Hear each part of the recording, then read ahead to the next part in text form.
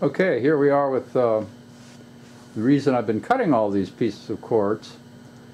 We're making a high voltage feed through here, and since you can't get thick wall quartz, and quartz is the insulator of choice, we cut all these pieces.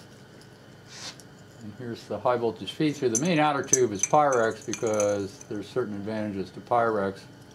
It being slightly conductive, it tends to equalize the voltage drop along it.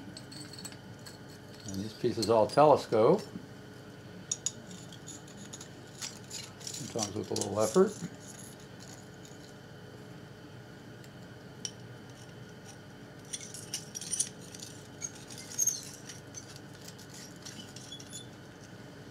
And these last ones are very tight fit.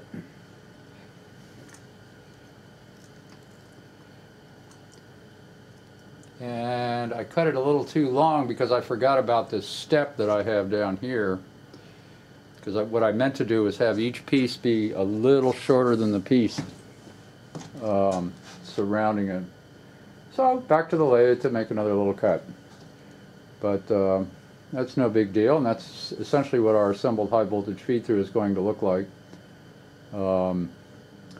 That white plastic is HDPE, which unfortunately is the only plastic I had of the right dimensions to make that out of.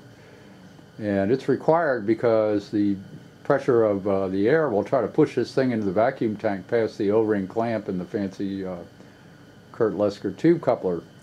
So we set up a plastic clamp with 3 set screws with the finest Chinese inner tube rubber protecting the glass from the end of the set screw, and this lets me control that creep, and also by putting various shims between it and the end of the coupler, you can control how far into the vacuum tank it protrudes and get a real repeatable setup.